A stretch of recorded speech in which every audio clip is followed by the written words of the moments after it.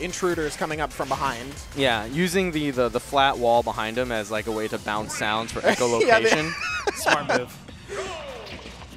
All right, so we've got Pokemon Trainer versus Steve here on FD for our game 1, which I feel like this feels like a pretty good map, specifically for Trainer in this matchup, because of course Steve is not going to have any platforms to hide under.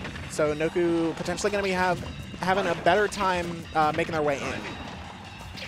Yeah, very intrigued by this pick, but DDog just throwing out the anvil. Oh my goodness. Yeah, caught Noku getting a little bit too greedy with that Vine Whip right there, trying to fight his way out of the corner with some buttons. All right, but Noku getting a good confirm, keeping the percent coming onto DDog right now, but another anvil setup. You gotta watch that. Yeah, tricky ledge trapping here by Enderman. All right, Enderman? Yeah, Saul Enderman. Yeah, Enderman. Attorney. All right, Noku just running past the TNT, almost getting thrown right back into it. I do like the idea from DDog, but the TNT timer was just a little bit too long there. But and once again, this anvil catching Noku swinging out of disadvantage. He was stuck in shield right there, and Noku says, you know, game 2. All right. Okay. So Devin, what you learn there? I'm up. Did I get hit by the block guy? I don't know. Yeah. Rough first game there, but DDog, definitely one of the more prominent names pushing the Steve meta, right? Like, frequently attends larger events and showing their skill definitely in this first game. Yeah, so I'm curious as to what Noku is going to be changing in this game too, because, yeah, they're just going right back to Trainer at FD. Interesting. Noku just deciding, you know, wants the mental reset. Yeah, absolutely. I guess. He really said, nah, you got it, bro. Yeah. I need to save my mental energy for game 2. Here we go. Choosing to start with Ivysaur here, and definitely the smart move, as it's universally known that Ivysaur is the better of the 3 Pokemon in this particular matchup. Maybe overall, Devin. I'm not sure what you think. Well, no, this is an Ivysaur matchup. Yeah. Yeah, absolutely. Just even the stuff that was said like over like social media, like that was being led by like D. You know, like Ivy forward air kind of just like wipes out all the dirt blocks, and what was it?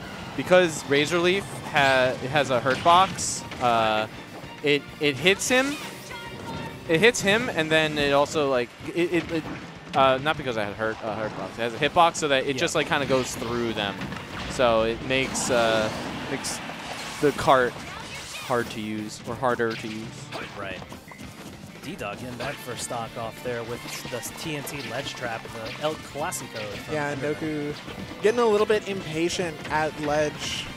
You know, you really want to see that mental energy coming through for Noku, but Noku has diamonds online and one in the bank as well. So that's the insurance. And see if Noku can get rid of this first diamond before it does too much damage. Already 59% in climbing. Noku setting up another one of those tricky anvil setups on the dirt block. Ooh, the nice high recovery to get over the Ivy down air. I like that. Yeah, like we were saying before, the forward air just goes right through the dirt blocks. Noku trying to find his way in. Charizard online right now. This time waiting for the TNT block, but gets caught by the back air on his way over.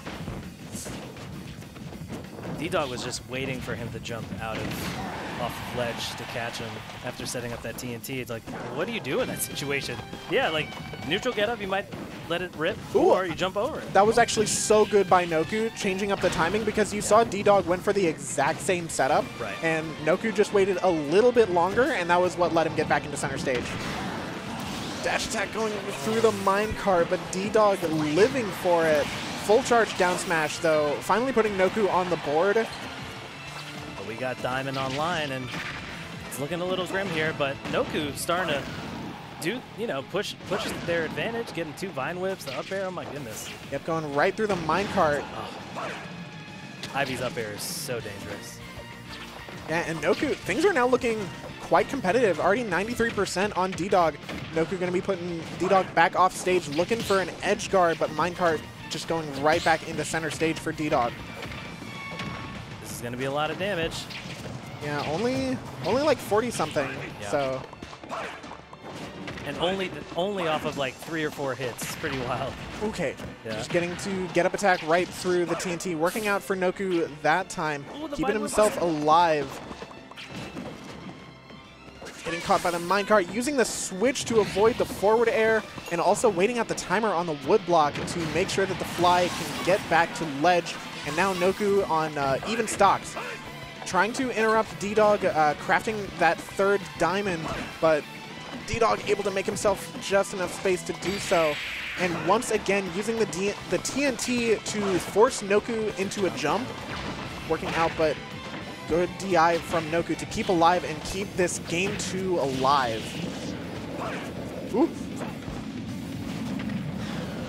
Everything that Steve throws out is just so scary. At any given moment, whether it's the minecart or the backer, to get it done. But we are looking very, very close right here.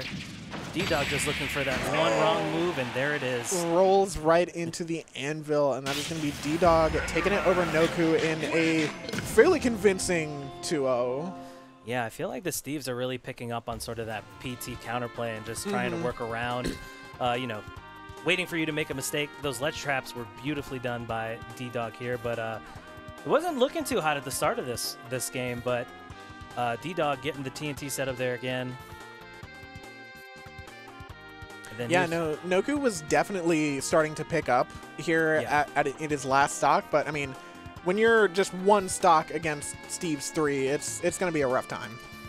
Yeah, absolutely. Well, DDog moving over in through the winner's bracket, and yeah, pretty crazy stuff we've seen thus far. We've had multiple Steve games come on stream, and yeah, like I was saying earlier, it's sort of that that counterplay that everyone's been privy to, right? Oh, let me use Ivysaur with Razor Leaf and then use his forward air to break the bricks. Steves are just picking up on it. Yeah. So it seems. Speaking of, why have we seen so many Steves on stream tonight? There's a good reason. Why would you do this to us? Yeah. Why all the Steves have to come to this weekly specifically? But hey, there might be plenty more Steves coming up at Defend the North. Why don't you tell us a little bit about what's going down at Defend the North? Yeah, Defend the North PC edition. There's a lot of games there that aren't